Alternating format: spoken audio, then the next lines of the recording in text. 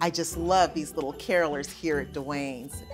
Of course, a classic tale of the holidays is Charles Dickens' A Christmas Carol, performed by theater companies all over the world at this time of year.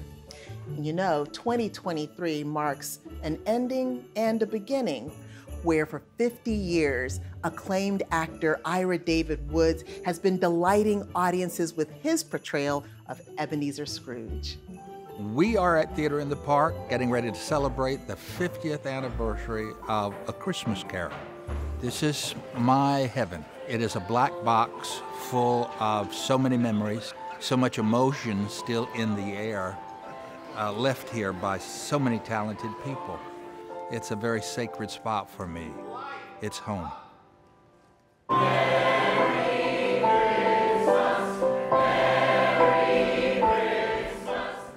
When we opened A Christmas Carol 50 years ago, most theaters in the area were closed over the holidays. So I said, let's open our doors and put on a show, and that's what we did. And people have asked me, did you really think it would last this long?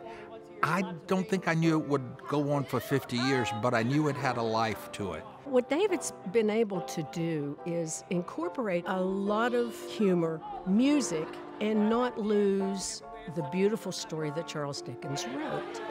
We take the meaning of that story very seriously, but we also have fun with it. We invite the audience to come in and laugh about everything we've gone through the whole year. David pulls in a lot of trivia, things that are happening in the news. He gets you both ways. He gets you laughing, and then the next thing you know, you're crying. To me, the gift of laughter is you take the power away from something if you can make it funny, or you can laugh at it or laugh at yourself. So I think that's part of the enduring nature of the show and why audiences come back every year. It's about laughter and tears, and to me it's like a healing.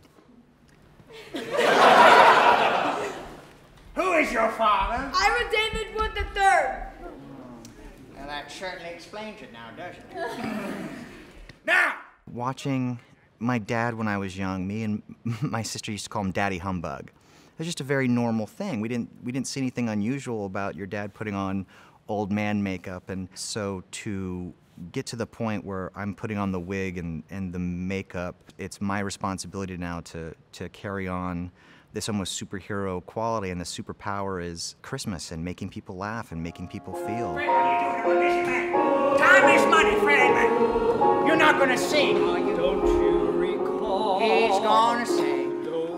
Ira has an incredible capacity to channel his dad and to do a lot of the things that David has done. And at the same time, if you look closely, you can watch Ira begin to kind of move it and customize it for himself. He stepped into the role and did it brilliantly. I see myself as a young man in him. I see his potential for growth in the role, just like I grew. And I can't describe the feeling of knowing that you're leaving something behind, something that has the potential to make the world a better place. It seems so simple, it seems so grand. This is certainly a show. It's first and foremost a show, but it's a lot more than that. It is a coming together of people who over weeks and days and rehearsals become a family, and it bleeds across the stage. These were my first friends when I moved here in '90. This was my first home. This show is family.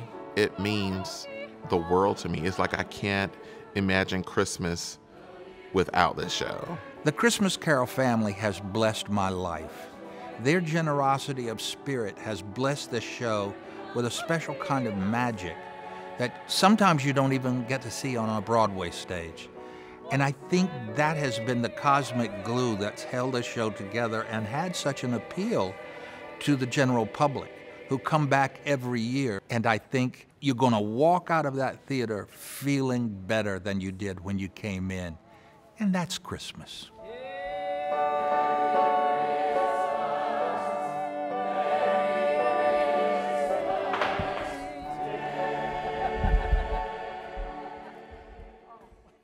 A Christmas Carol will be performed at the Durham Performing Arts Center from December 13th through December 17th.